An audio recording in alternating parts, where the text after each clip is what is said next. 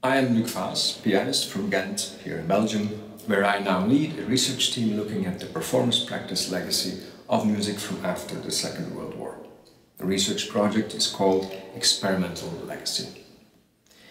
My interests have always been in the fringes of new music, such as playing on the inside of the instrument or the prepared piano, a body of work that involves radical practices and can be described as experimental music. Many of those composers and performers involved in the 1960s and 70s are still able to share crucial information to interpret those practices, information that could easily get lost if it's not documented.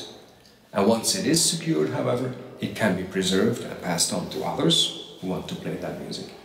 And that's the aim of my research at Orpheus.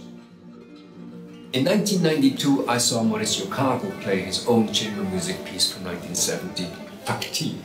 That was a revelation to me. My natural reaction was, I want to play this piece too. But there was no score.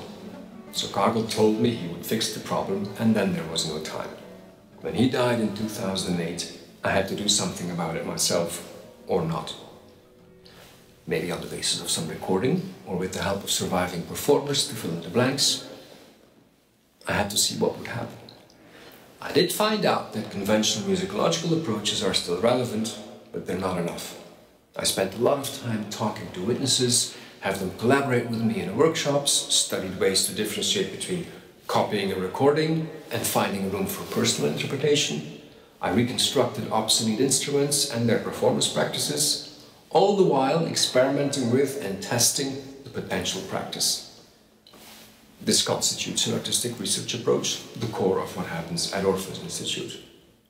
Such reconstructions of performance practices, with or without finished scores, are very close to the ideas of historically informed performance practice. But dealing with living composers can present different opportunities and challenges, and time is running out. So my experience with Tactile led to the need for a larger scale project. I've therefore assembled a cluster of artist researchers to tackle the potential full-on. But as a pianist, I can only investigate my own instrument, and that's limited.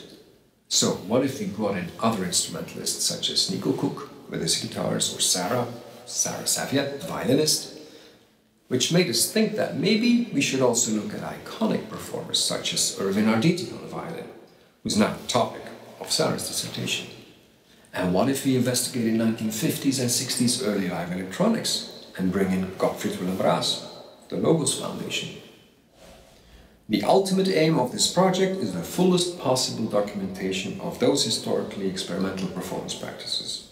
They include the processes that led to the decisions and the intentions which steered the composers and the performers in their creative work, but the approach itself, beyond the details, can also inform other musicians and scholars to investigate many types of works that they consider problematic in their performance practice.